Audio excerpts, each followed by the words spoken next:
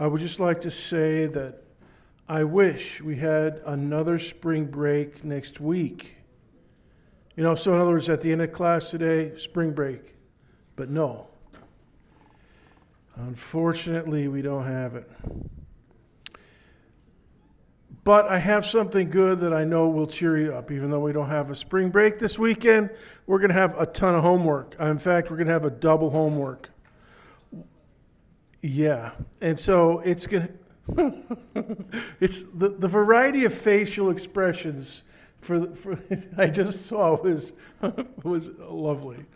We're going to have... It's going to be like a big homework, but they're two different topics. Angular momentum and then heat. So I'm going to split them up into two smaller assignments. Before I keep going with that, I want to mention to you that there was a problem with the YouTube. Before I rendered it into video, I added in some notation to it and inadvertently budged the diagram and didn't restore it. So it's supposed to look like this.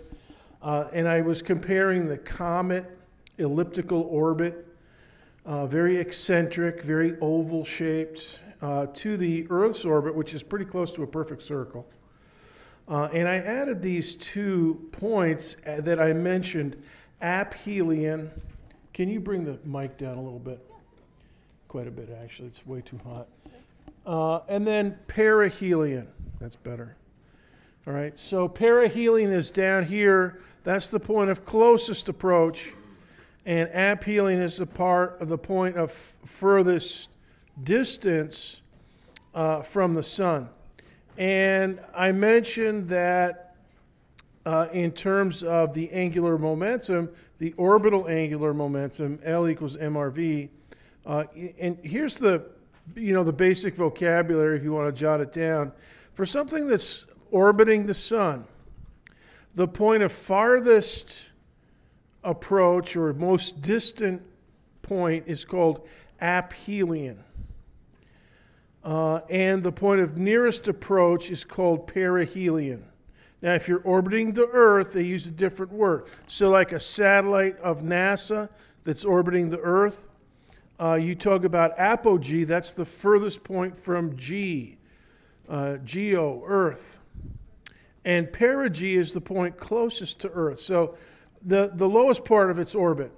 And some satellites have definitely elliptical orbits, depending on what they're trying to do. Now, if you're talking about a star orbiting another star or a planet orbiting another star, you use the word astron. So apastron is the point of furthest distance for something orbiting another star.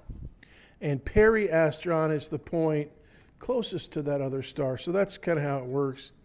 And dynamically speaking, Sir Isaac Newton would say, at aphelion, apogee, apastron, your object is orbiting at its slowest speed.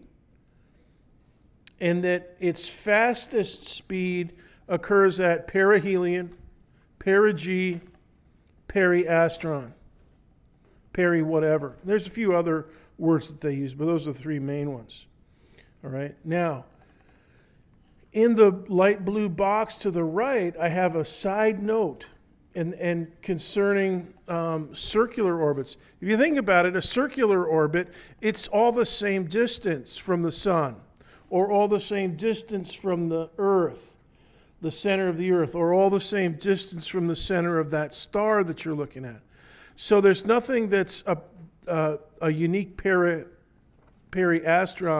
perigee, perihelion for a circular orbit. Or you could say it's all perihelion. It's all the nearest. Or you could say it's all aphelion. And for that reason, there's no variation in the speed. It's a uniform speed. Now, the velocity is changing as you go, because the direction, but it's a centrifugal force. So on a circular orbit, it doesn't change the speed. Now, on an elliptical orbit, yeah, it does change the speed. You gain speed on the way in to helium, and you lose speed on the way back out from perihelion out to aphelion, because it's working against the velocity a little bit, right? But on a circular orbit, that is not the case. All right, so yeah, that's the idea. And as I mentioned last time, at perihelion, at aphelion, the formula L equals mRV is correct, because everything is at right angles. R, the position vector, and the v vector, the velocity vector, are at right angles. Anywhere else than those 2 points, and you've got a little bit of, an angle, an obtuse or an acute angle. So you got to do a lot of trig and stuff. But at those 2 points, it's definitely nice. So I just want to correct that and add a little reinforcement to it. Now, the other thing that we talked about last time was calculating a moment of inertia. And we did it for a simple 2-object symmetric system. And some authors refer to this as the rigid rotator. Okay, it's something that rotates about the symmetry axis, right down the middle. And it's idealized so that the bar connecting them is massless. And but you have your 2 masses, your 2 significant masses, the same distance away from the rotation axis. And we calculated that. We calculated mr squared for the object on the left, and then mr squared for the object on the right, and then added them together. Let me get okay. So here's mr squared for the object on the left, and here it is for the object on the right. And then r squared, 2.1 squared was 4.41. Then we multiplied that by 7. And we did it again over here, 4.41 times 7. And the total worked out, when you add both of those up, 61.74 kilogram meters squared. And just to reinforce to you, the moment of inertia encodes the resistance to the change in the spin or the angular momentum state. So the more angular momentum, the more moment of inertia you have, kilogram meter squared, the harder it is to spin something. All right? And we're going to get into some more examples of that in a second. But go ahead and get your calculator out and get your clicker ready. And we're going to do a multiple choice question on the iClicker. And hopefully you can get this calculated. We're going to do another moment of inertia calculation like the one we just went over. Matter of fact, let's just go back here for a second. Does anyone have any questions about how that worked out? Speak now or forever hold your peace.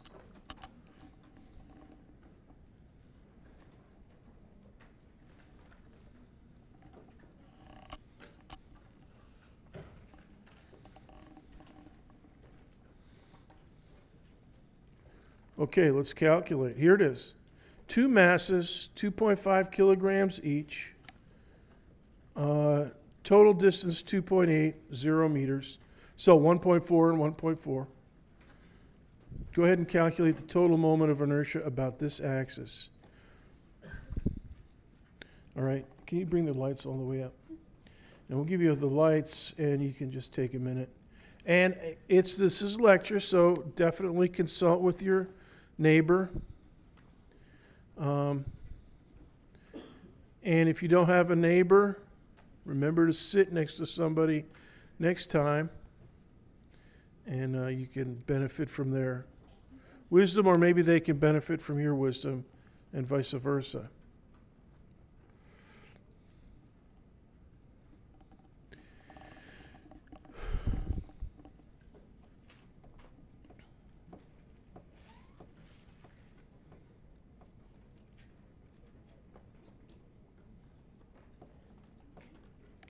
You just had the most mischievous look on your face. I was asking her a question. So, just so you know, she was She looked like she was about to play a trick on you. Very mischievous.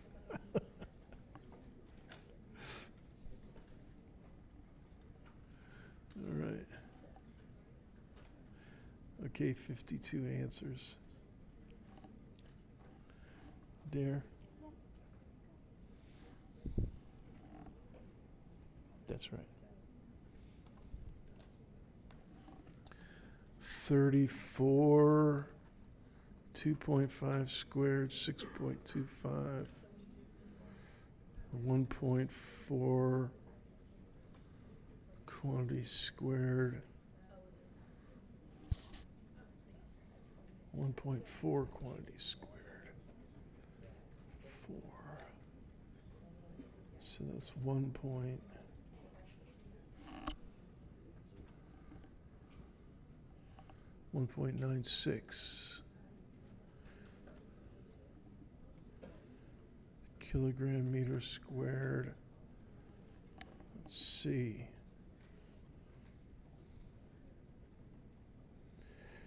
Okay, 1 minute starting now.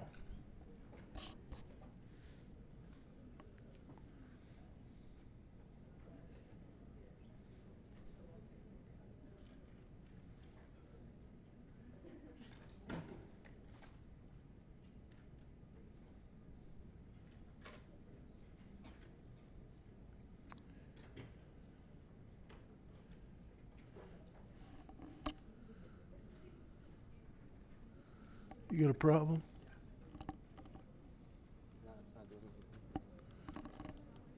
Dude.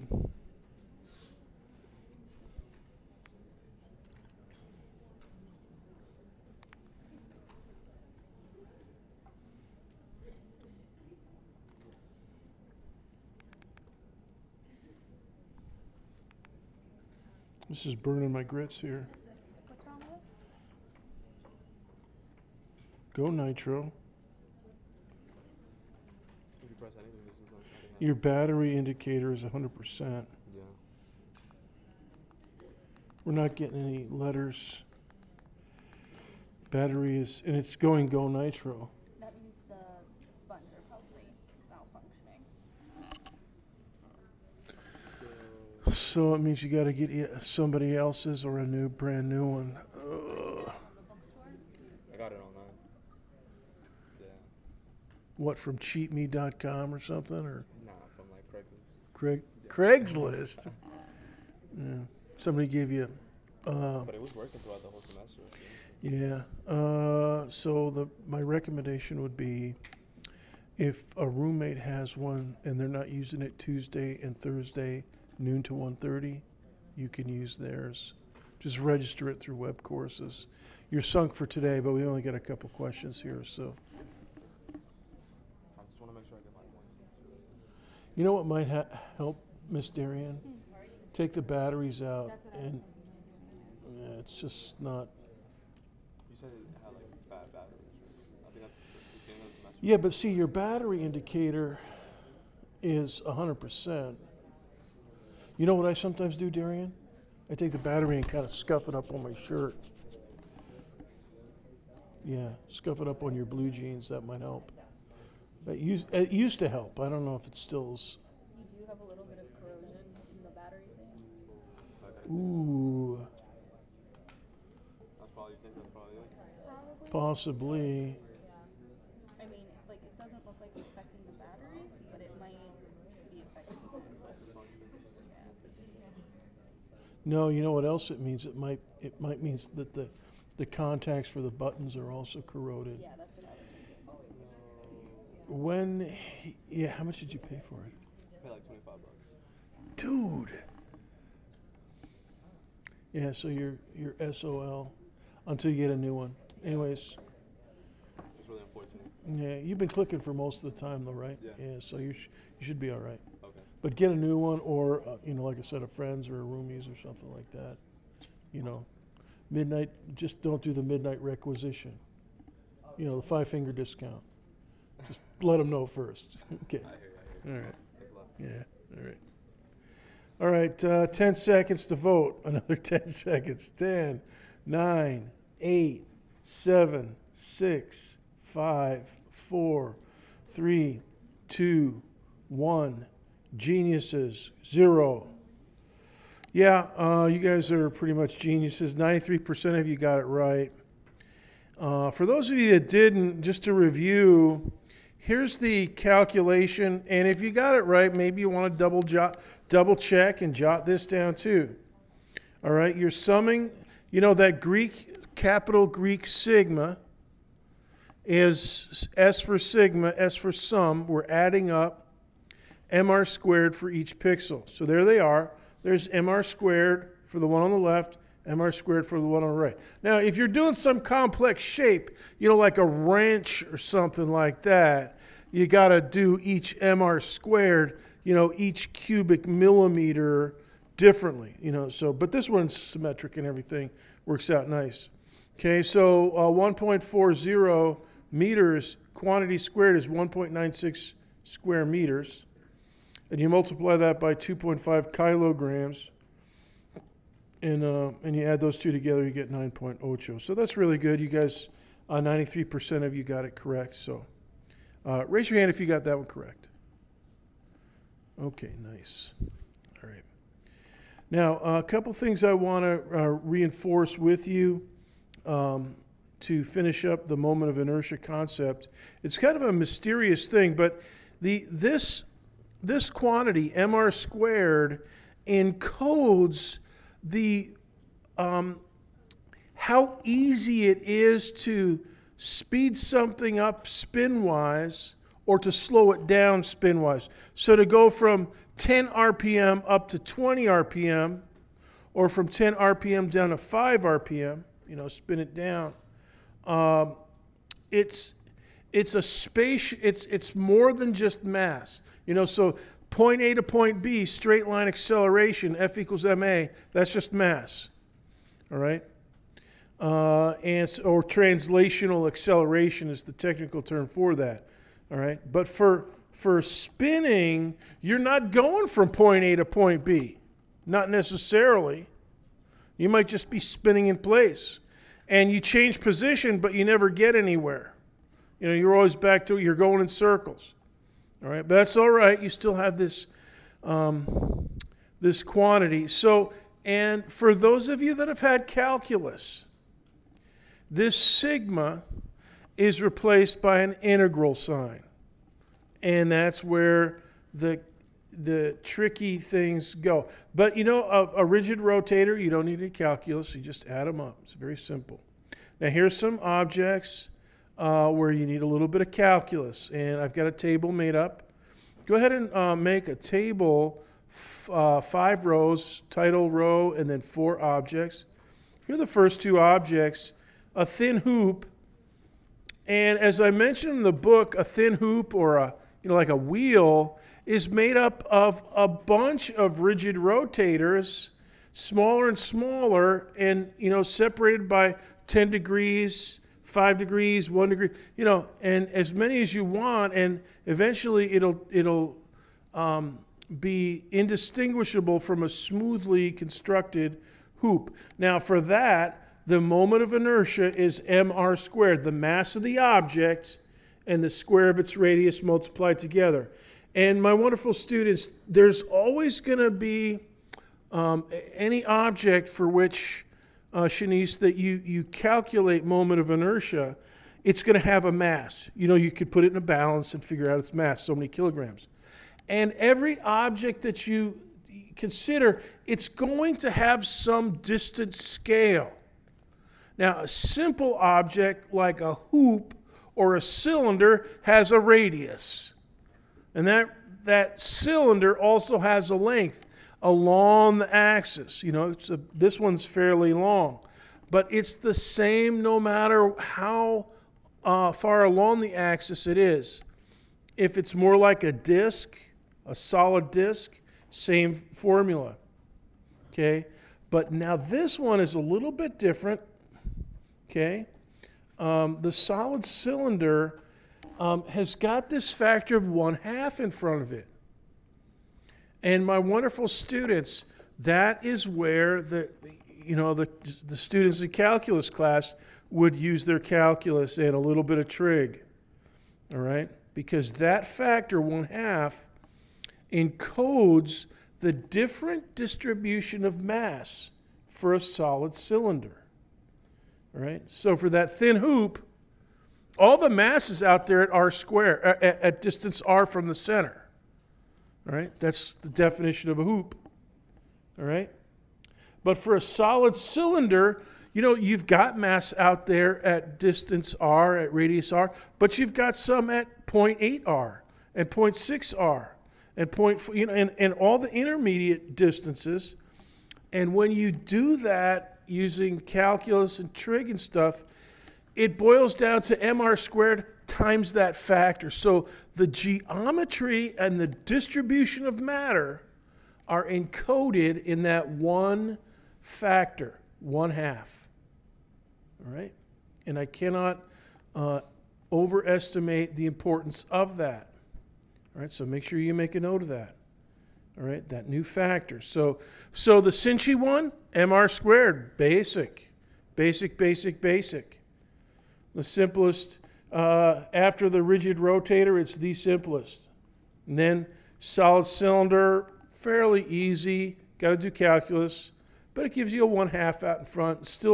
It still is reminiscent of the hoop. Now, let me show you the next two items on this table. All right, here we go. The next one is a sphere. All right, now, this one I've got the sphere kind of tilted, and the axis is going through, North Pole to North Pole. So it's going right through the center of the sphere. Now, you don't have to spin a sphere about that axis, but this is the easiest one to do. If the spin axis, a baseball is going to spin about its center of mass. All right? No matter how you put a spin on a tennis ball, it's going to spin around its center of mass. All right? Now, if you attach it to an axle, you can drill an axis through any part of a sphere and, turn it around that. But this one, the axis is through the center of mass. All right? Now, here's the factor. And again, this is a factor. There's a mass and the square of the radius. The hoop has got a radius. The cylinder's got a radius. And the sphere's got a radius. All right, that's nice. Okay. And they each have a mass. And the moment of inertia is mr squared times a factor. Now, for the hoop, the factor is just 1, so you don't even write it in. For the cylinder, it's 1/2, and you have to write it in. And for the sphere, it's 2/5. So again, you have another new factor. This one's 2/5. And it encodes a different distribution of matter. All right? And you know that the formula, here's another way to think about it. The formula for the volume of a cylinder is pi r squared times the height of the cylinder. All right? The formula for the volume of a sphere is 4/3 pi r to the third power. So volume formulas are different. Moment of inertia formulas are different. But there's still an m and an r squared. Because every moment of inertia is going to be kilogram meters per second in some way. All right? Now, let me park this concept up to the top here. And let's take a look at the stick. Now, this one's a little different.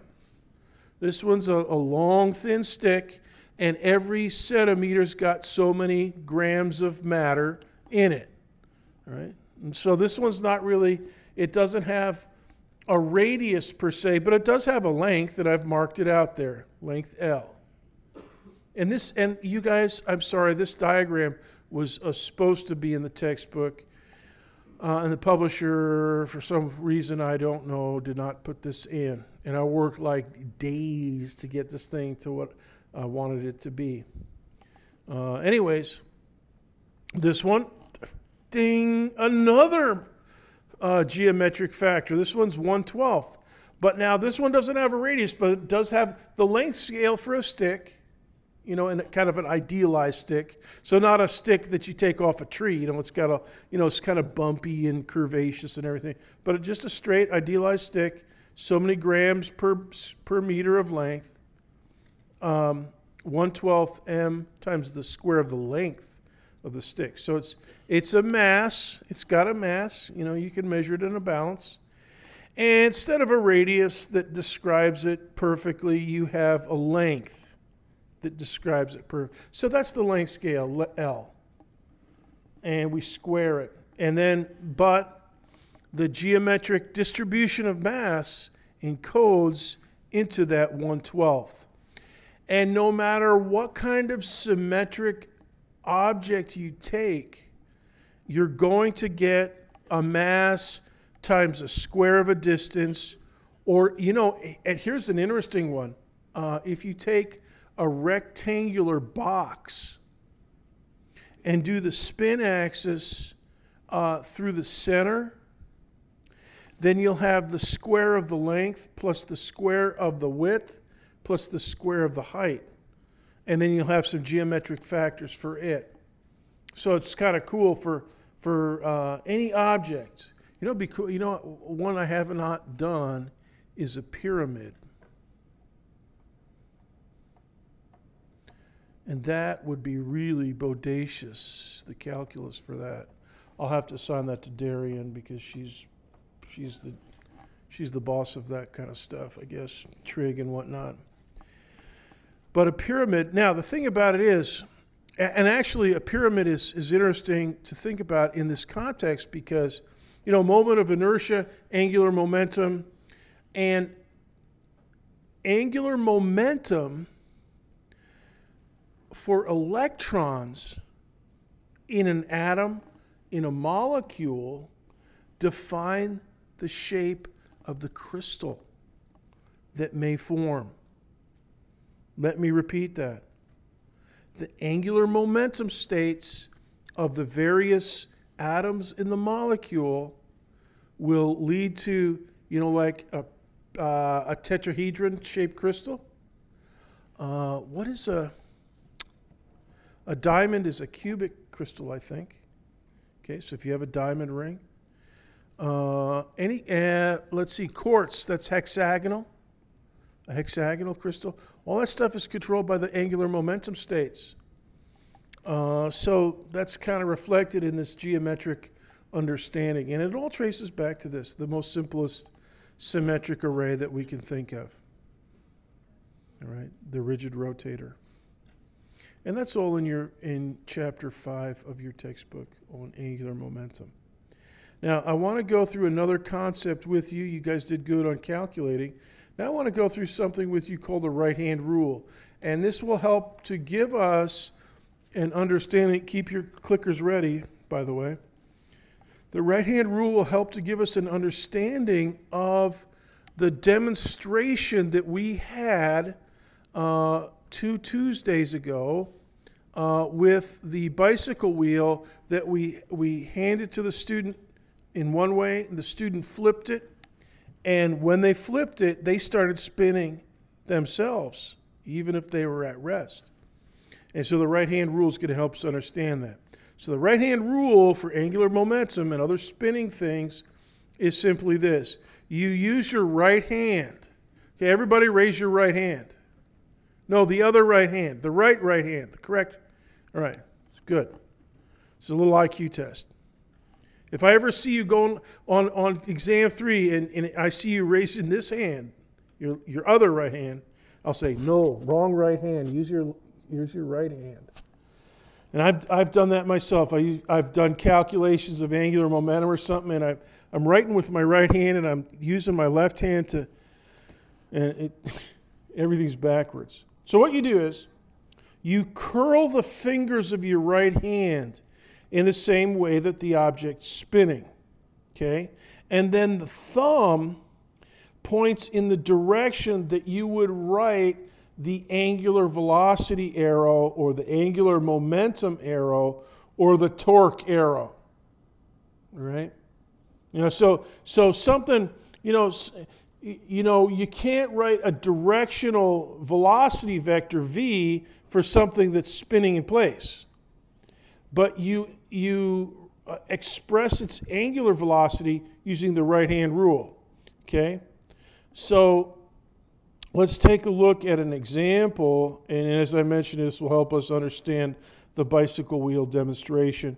Let's take a look at the Orlando Eye, which is a big wheel. Now, when you look at it from the west, here it is.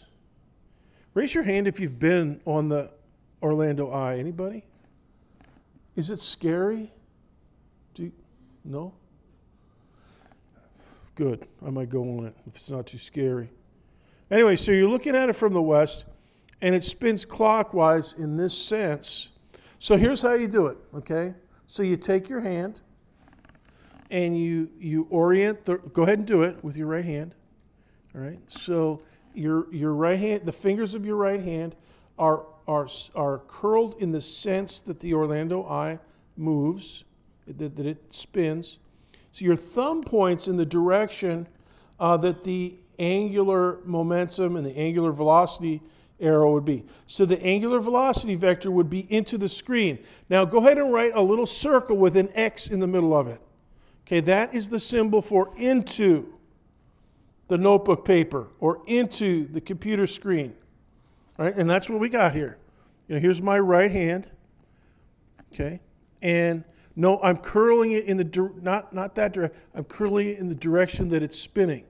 Okay, so you align your fingers in the direction. So it's like your fingers are pointing in the direction of the spin, and then the thumb points away from you into the screen here, or east. It's pointing east. All right, and so you could put a big circle with an X at the hub of the wheel. Now let's go to the other side of the Orlando Eye. All right, so here's a picture of a guy standing on the other side. All right, now from this perspective, it's going this way. All right, and so you still get an angular velocity arrow heading to the east, but now it's coming up out of the page. All right, so you'd sketch it in something like this. So here's kind of a schematic diagram. So there's your Orlando Eye, and you're behind it now. All right, so it's spinning in this sense, and there's your angular velocity. So kind of sketch that one in if you can. All right, and that corresponds to the right-hand rule. All right. Now the reason that we're going over this is because when the student on the lab stool on a turntable, that student gets the bicycle wheel, it's got angular momentum downward, and then he flips the bicycle wheel so that its angular momentum is upward. So he's doing, it's not delta P, it's delta L. He's changing the angular momentum state. And when he does that, he absorbs angular momentum from the wheel. And that causes his angular momentum state to change. All right, so let's do another clicker question, see if you guys can visualize this stuff properly. Multiple choice. All right, here we go. Get your clicker ready. Question number 2 for today. All right, so here's you're standing at the playground, and it's spinning in that sense.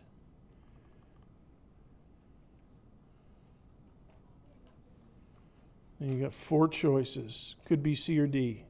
Choice number 5.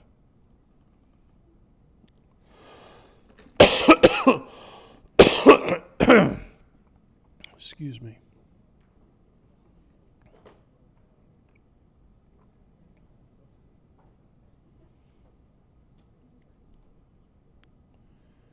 All right, so right-hand rule, and just kind of, you know,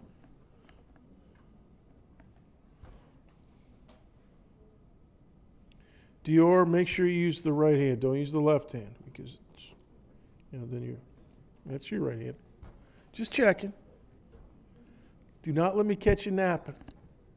But you know, if I see somebody doing that on the test with their left hand and they're writing with their right hand, I'll give you the benefit of the doubt and I'll just tell you, wrong hand. All right, 20 seconds to vote.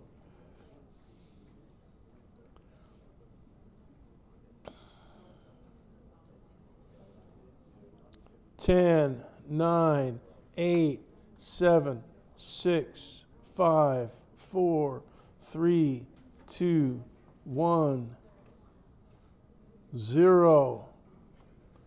Okay, and go ahead and display this. Now, there seems to be 50%. How many people voted here?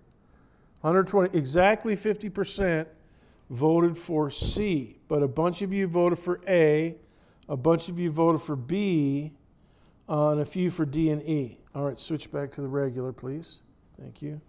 Now the correct answer is C. All right.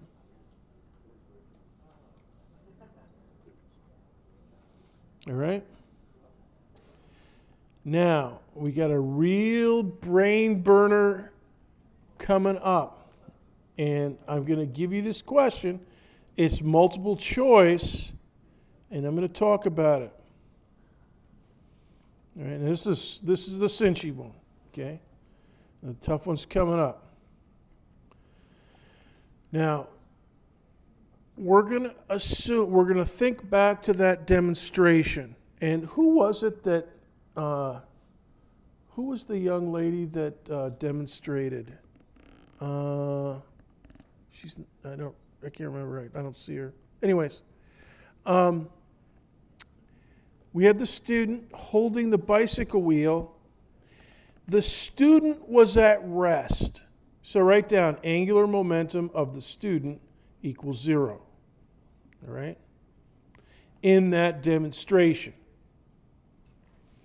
The bicycle wheel that we handed to them initially had upward angular momentum. So write down initial angular momentum of the bicycle wheel was positive, upward. Okay, because it was spinning in this sense. Right? I mean, you guys might not have noticed it, but that's the sense that it. Right? So we had upward angular momentum. All right, so that was the initial angular momentum of the wheel. All right, so initial angular momentum of the student, initial angular momentum of the wheel. Total is whatever the wheel has, right? Then the student flips it. It's still spinning at the same rate. It hasn't changed its shape or anything, but now it's negative. It's downward after they flip it. All right, now here's your question. Go ahead and start it. I've given you some numbers. Now, 0 for the student initially. And let's just call it 20 and minus 20 for the wheel. Right? 20 to start, positive 20 upward. And you see it in the diagram. And then after the student flips it, negative 20, in other words, 20 downward, kilogram meter squared per second. All right? So then the student, how much angular momentum, delta L, for the student, does the student have to acquire in order to conserve angular momentum? Does he gain 20 upward, minus 20 downward, 40 upward, minus 40 down, or does he absorb 0 angular momentum? So think carefully. And you know what you can do? Think exactly back to the skateboarder. The two skateboarders. Remember? Exchange of momenta.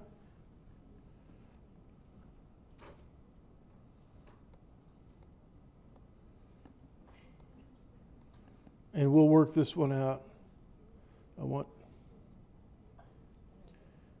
oh boy, look at this.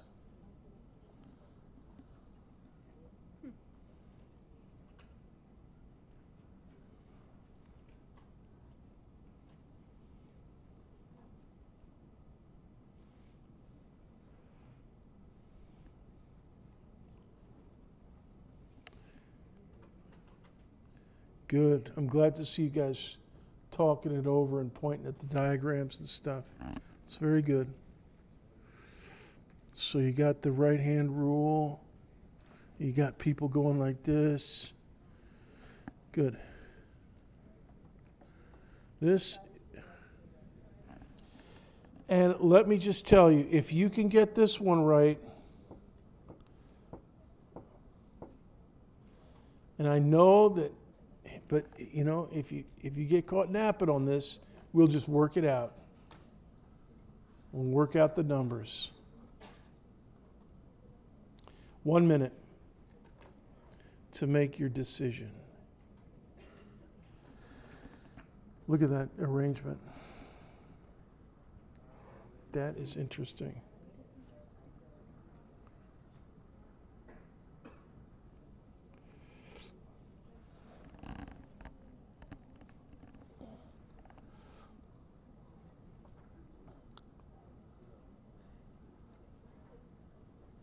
Thirty seconds.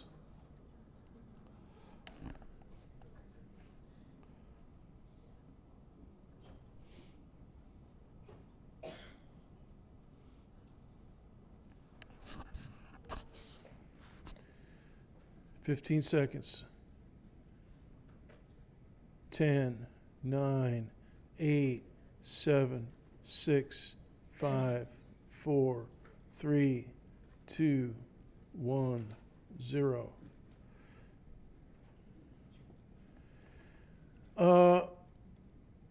Raise your hand if you voted for 40 positive. Raise your hand. Whoever voted for 40 positive, you got it. That is the correct answer. Now let's work out why that. Uh-oh, I got to do something here. Hold on. We're going to work out why that is, but I have to change something on my slide real quick. Come on, where are we? All right, so here's how it works. All right.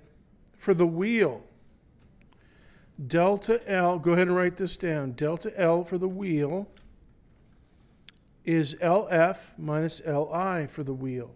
All right. So that's negative 20. That's the final. Negative 20 kilogram meters squared per second. Minus the initial. Now the initial was positive, so I put parentheses and then positive 20 kilogram meters squared per second. All right, so delta L for the wheel is minus 40 kilogram meters squared per second. Now, just like with the two skateboarders, what the wheel gives up, it gives to the other skateboarder, and the same thing here. So the student gets 40 positive, right? For his, and he started with 0. So the student started with 0, he wasn't spinning. But when he changes the orientation of the wheel, now he's got 40 positive, and he's spinning in the positive sense, in the right-hand rule positive sense. And the bicycle wheel's spinning in the negative right-hand rule sense. All right? So just to reinforce, the student and bicycle wheel demonstration with plus or minus delta L is similar to, and by the same token, conservation of angular momentum, similar to the skateboarders that push off and get plus or minus delta P. All right?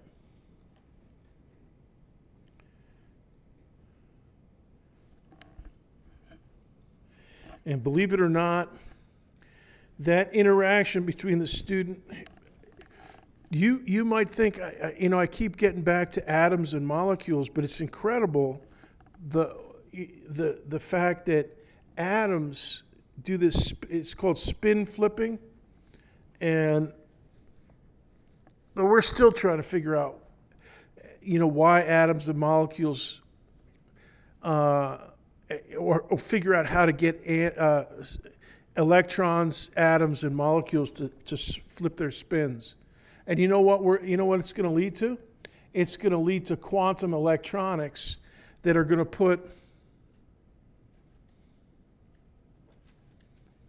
half the internet inside of an iPhone, if we can get that kind of electronics figured out. It's kind of amazing to think about. So guys are trying to figure this out and do it in a reliable and an industrial manner so that it can be just done ultra reliable and ultra secure. All right, let's talk about chapter 6 and heat concepts. And we're going to be on this for the next 2 lectures, today and probably Tuesday. Now look at that picture.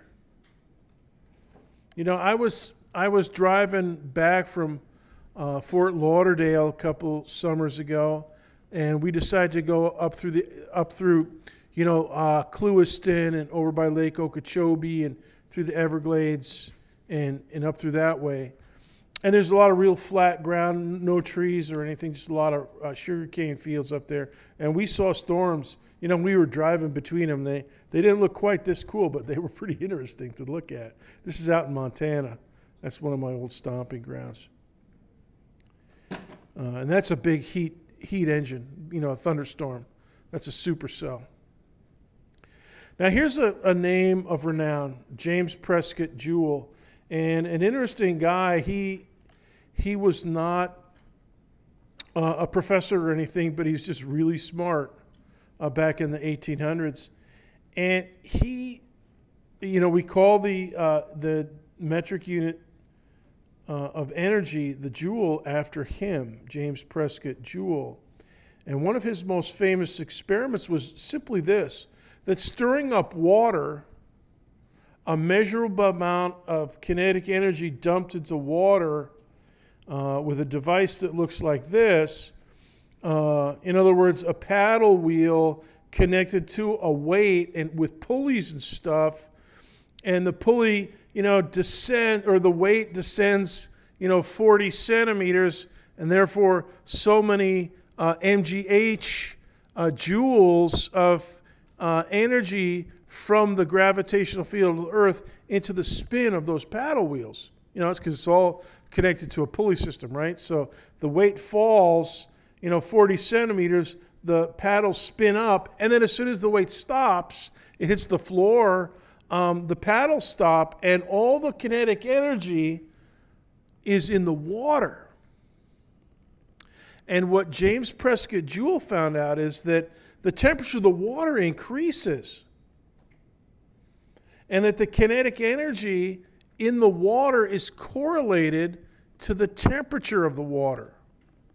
And that led to something called the kinetic theory of matter, right, which you can read about in chapter 6-3 and through there.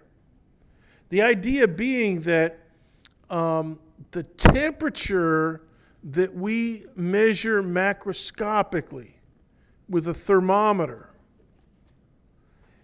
is a single macroscopic number that encodes the average kinetic energy of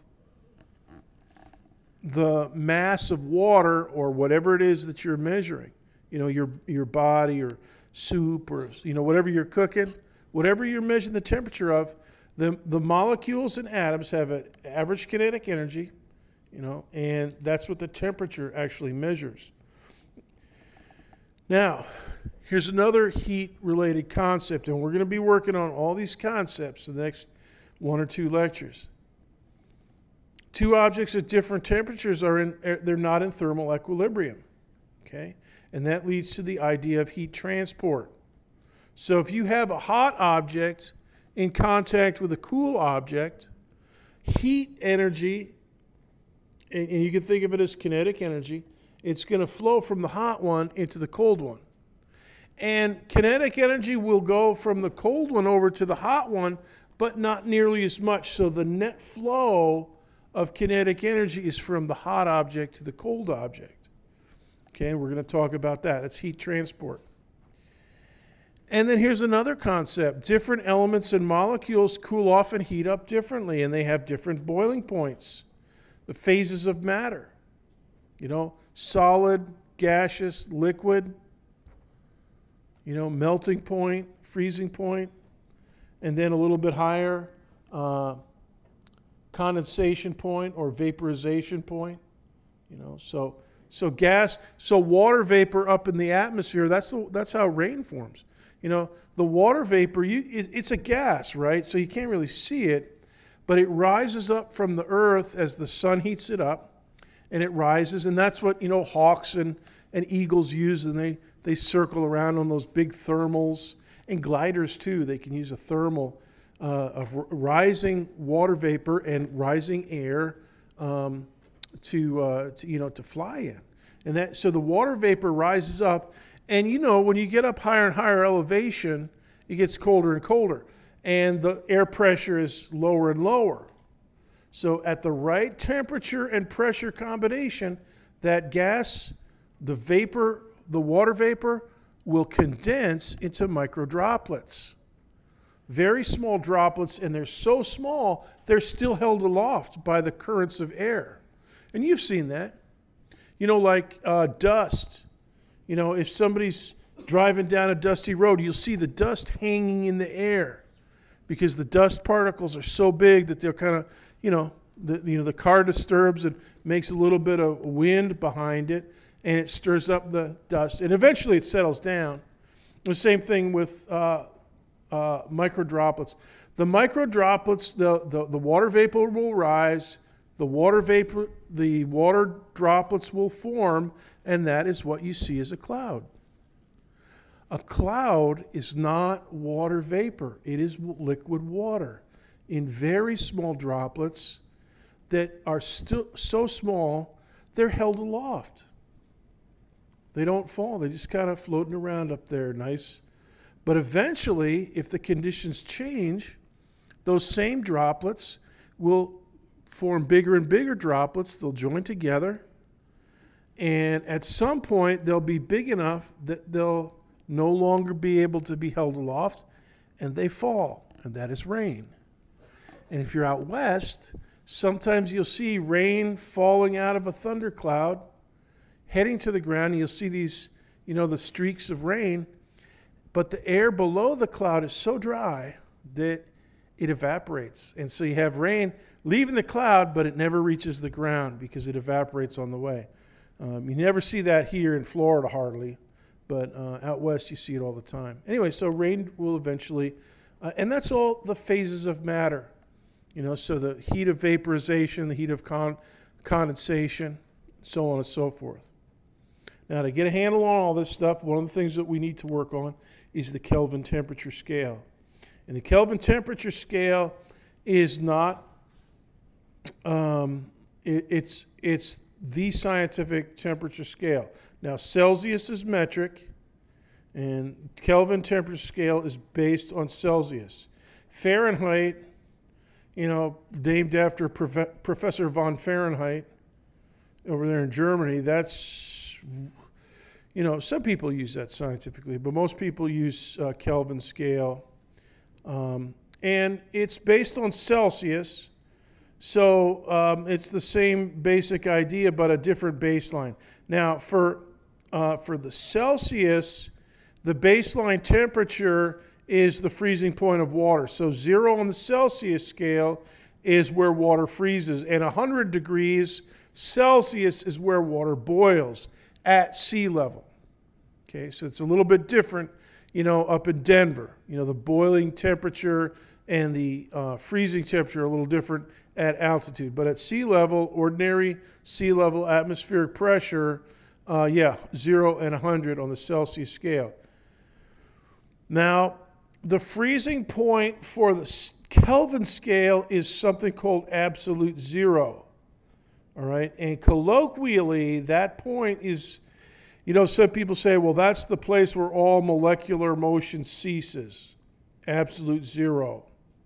But really, that's not the best way to describe it. It's better to say this is the point at which no work can be extracted.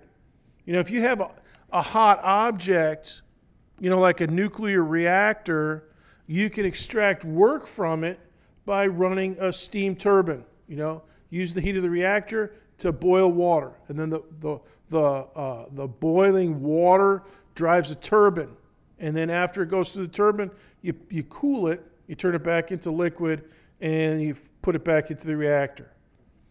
And the same thing with an oil-fired electrical plant, gas, coal, anything. You know, you get something hot, and then you drive a wheel, and the wheel runs a generator, right? And so those are heat. You're extracting energy, converting it into electricity from heat. And theoretically, there's a point at which you can no longer do that. And that is absolute zero. The temperature below which no matter can be found. All right? Because if you could find something lower than that, then you'd be able to extract energy from something right above that. So there is this thing, and we've measured it. It's negative 273 on the Celsius scale. I think it's negative 273.15, something like that. Yeah, that's what this diagram shows. All right, so negative 273.15 on Celsius. And so what that means is that 0 degrees Celsius is 273 positive on the Kelvin scale. All right, so that's this one, item number 4. And by that same token, Celsius, you go up 100 Celsius degrees to get to the boiling point. So another 100 on the Kelvin scale gets you to 373. And so 373 is the boiling point of liquid water at sea level on a nice day. You know, fair weather at sea level, fair weather at Cocoa Beach. All right? And so now, the benefit of the Kelvin scale is that it's physically always a positive number. And so that corresponds to the fact that, Dior, that kinetic energies are always positive. You know, because the kinetic energy is always a 1/2 mv squared. So everything in there is positive. There's no negative mass. There's no negative v squared. All right, so kinetic energy average is always going to be an average of positive numbers. Therefore, the average is always going to be positive, and that's good. And so the Kelvin scale starts at 0 and nothing below that. It's always a positive number, just like there's always a positive number for whatever kinetic energy average you may have. And so that's the benefit of it. Now, let's try a little bit of a workout. All right, now this is a clicker question, multiple choice. And it looks a little bit different than my normal ones, but here it is. Room temperature Celsius, generally considered to be 20 degrees Celsius. So in the Kelvin scale, that would be what?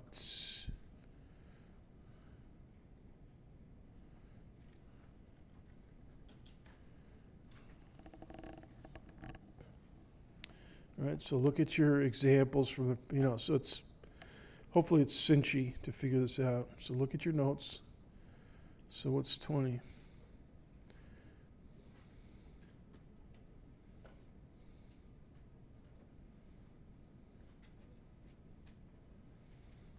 .273 Kelvin is 0 degrees Celsius. 373 Kelvin is 100 Celsius.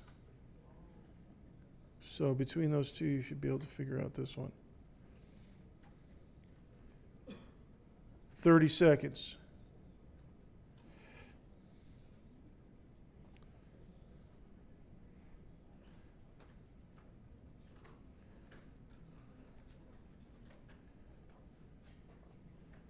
$15 seconds. 10, 9, 8, 7, 6, 5, 4, 3, 2, 1, 0. Okay, yeah, C is correct. 75% of you got that correct. Yeah, so you just add 20, whatever you got above 0 Celsius, add that to 273, and that'll be the Kelvin. Or add 273 to it. Okay, question number 4, I guess.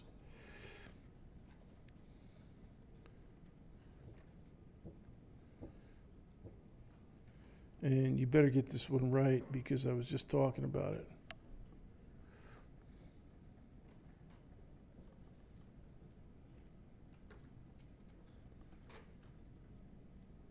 So you can see that it's better to have 2 homework assignments, one for angular momentum, stuff like that, and one for temperatures and heat and stuff. So.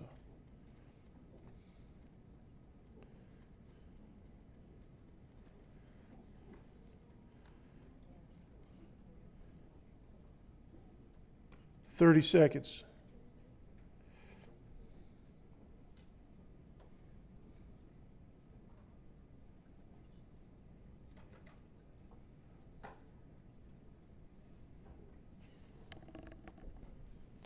Ten, 9, 8, wait a minute. 10, 9, 8, 7, 6, 5, 4, 3, 2, 1, 0. Yeah, 81% of you got it right. And so here's the bottom line. Positive temperatures only is useful because kinetic energy is always positive too. So average kinetic energy is positive. All right. Now, one of the interesting things about heat phenomena is the correlation between the temperature of an object and its color. Now, I should add to this the temperature of an incandescent object and the color of the incandescent object. So, like the old-fashioned light bulbs, that emitted heat or emitted energy, light because they were hot, and if you touched them, you could burn your hand. Those are incandescent light bulbs. Now, here's an incandescent light source. The star Betelgeuse. It's a red supergiant in the surface in the constellation Orion. And can you guys see that there's variations in the color? All right, those are actually, well, we wouldn't call them sunspots because it's Betelgeuse. It's not the sun. But those are actually ginormous sunspots on the surface of Betelgeuse. The surface of Betelgeuse is a certain temperature, and therefore it primarily emits in the red. That's where we see most of its radiation. Here's a globular cluster. Go ahead and make a note. This is called M13. The letter M and then 13. The cluster M13. And what you can see in this one, not so much on the computer screen, but in YouTube you'll see it. There's a lot of blue stars. And blue stars are hotter than Betelgeuse. Betelgeuse is gigantic, but the surface is not that hot. There are a lot of stars, like Sirius is kind of bluish white. And Sirius is fairly close to Orion. And, when we look at different clusters and galaxies and stuff, we see a lot of blue stars too. Now, so this is cluster M13. This is a false color image of our SUN, and this one was taken 2017, about 11 months ago, February 28th of 2017. And this one is false color ultraviolet. So they made everything bluish according to the brightness at this wavelength, 17.1 nanometers. Now, light at that wavelength is typically emitted from objects that have a temperature of about 1,000,000 degrees Kelvin. All right? And so this is from the SOHO spacecraft. And I've got it down last night at 8 p.m., actually, last February 28th at about 8 p.m. All right. Now, I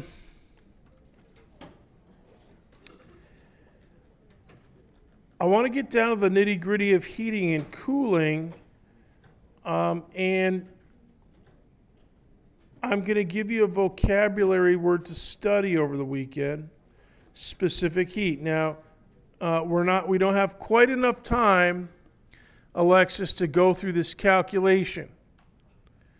But we're going to go through it on Tuesday. We're going to melt some water, get a cup of tea, and I'm going to show you how to calculate the energy required for that. And so when you're doing your homework, you're going to have 2 homeworks, all right? And I'll give you some reading assignment too, and it's basically in chapter 6, read about specific heat. All right, you're dismissed. I'll see you guys on Tuesday.